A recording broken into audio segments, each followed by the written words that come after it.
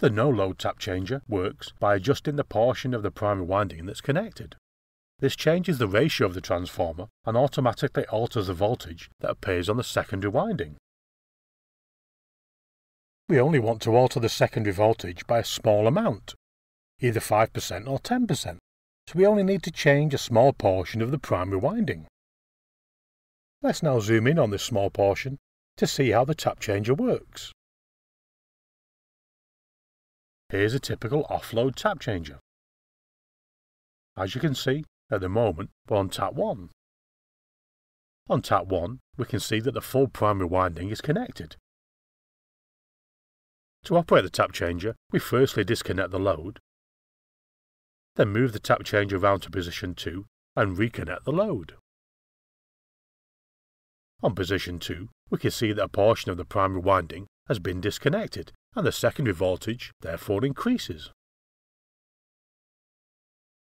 Let's move to position 3 now.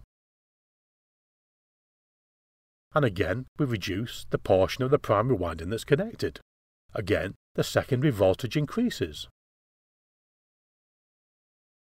To position 4 now. And finally position 5.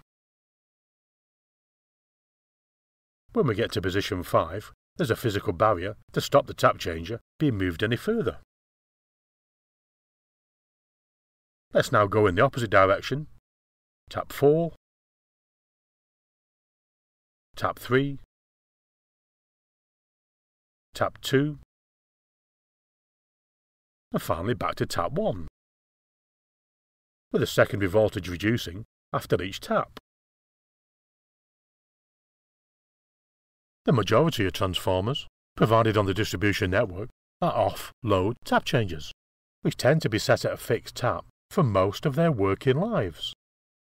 Over time, if a section of the distribution network is becoming overloaded due to the types of load changing, or more customers being added, it may be required to increase the system voltage slightly to compensate for the strains on the network. All of the transformers feeding that part of the network will then be taken offline, one by one, and have their tap changers moved up a tap before being reconnected to the network.